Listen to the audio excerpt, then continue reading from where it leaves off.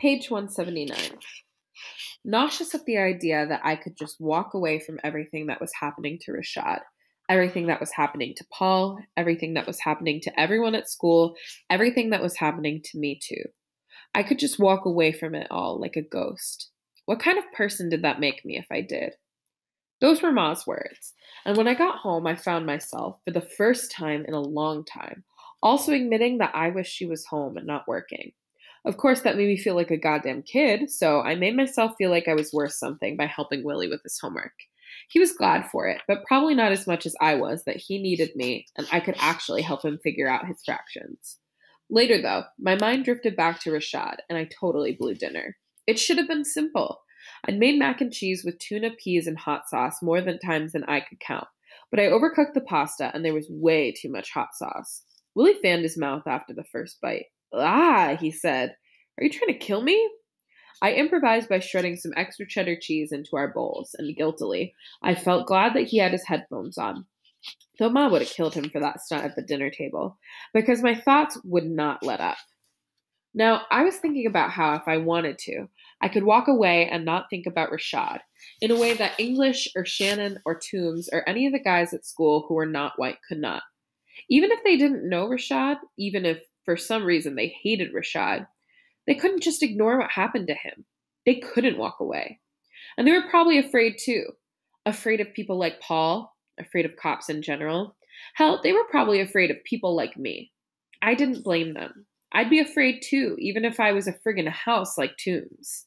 But I didn't have to be, because my shield was that I was white. It didn't matter that I knew Paul.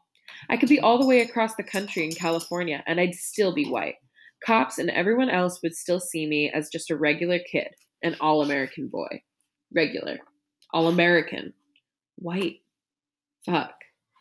But then after dinner, as I was helping Willie with the last of his math homework, I realized something worse. It wasn't only that I could walk away. I already had walked away. Well, I was sick of it. I was sick of being a dick. Not watching the damn video was walking away too, and I needed to watch it. I borrowed Willie's headphones, plugged them into my phone, loaded up YouTube, and I watched it right there at the kitchen table. It was the shaky video taken from across the street at Jerry's, and I was immediately back to Friday night, watching it happen all over again. There were 2 other videos too. I watched Rashad's body twisting on the concrete sidewalk. The video was taken from too far away. I couldn't hear what he was saying. I couldn't hear Paul. I heard the noise of the street just as I'd heard it that night, and I felt a zip line of fear right into the pit of my stomach. On Friday, I'd been down the street watching, but there, at the Formica table, I had a front row seat. Close to Rashad and Paul, I could almost see myself hovering just beyond the frame of the shot. I texted Jill and told her how bizarre it was to see it. Tuesday, 9:43 p.m. from Jill. Finally, now everybody's seen it. We went back and forth a few times, and then I just got fed up. Tuesday, 9:55 p.m. to Jill. Hey, can you talk? Tuesday, 9:56 p.m. from Jill. What? Tuesday, 9:56 p.m. to Jill. No, I mean it. On the phone? Talk? Tuesday, 9:57 p.m. from Jill. Whatever. Tuesday, 9:57 p.m. to Jill. Like, I need to talk. She buzzed a second later, and I got up, slid the headphones across the table to Willie, and left the kitchen. We said our hellos and all that as I walked into the living room. I feel so gross, I said. I keep telling myself it isn't my problem, but it is. It is my problem. I just don't know what to do. Yeah, but it isn't your problem. It's everyone's problem.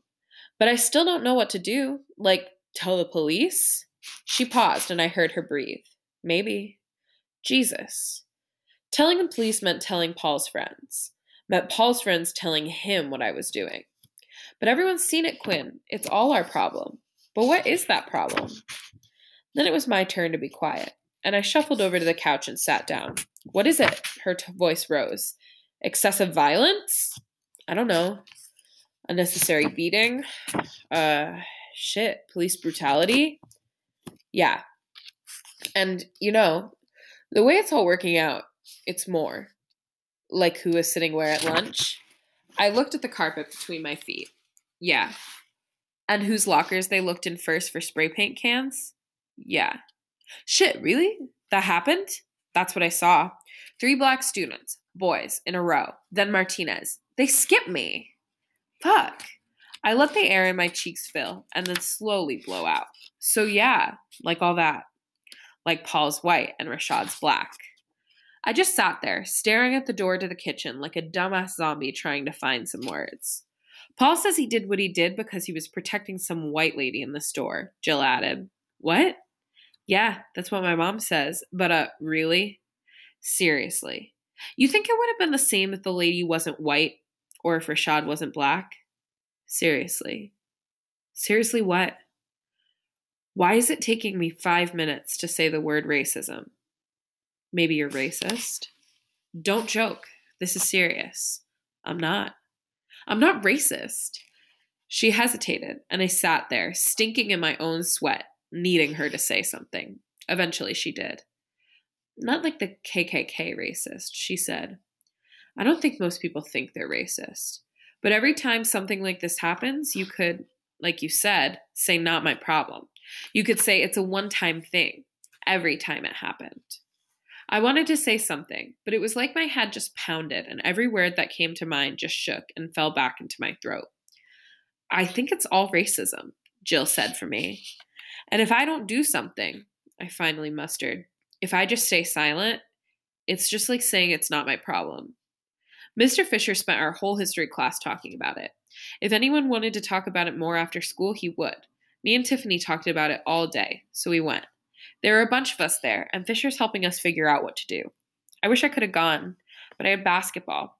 But I have to do something. Let's see what other people are doing tomorrow. We said our goodbyes, and I sat there on the couch, staring into the kitchen looking at Willie. His head bent down so close to the paper he was scribbling his answers on, the red headphones like beacons on either side of his head. It was like he was buried deep within his own little world. I felt like I'd been doing the same damn thing the last couple days, trying so hard to stare so hard at my own 2 feet that I wouldn't have to look up and see what was really going on. And while I'd been doing that, I'd been walking in the wrong direction. I didn't want to walk away anymore.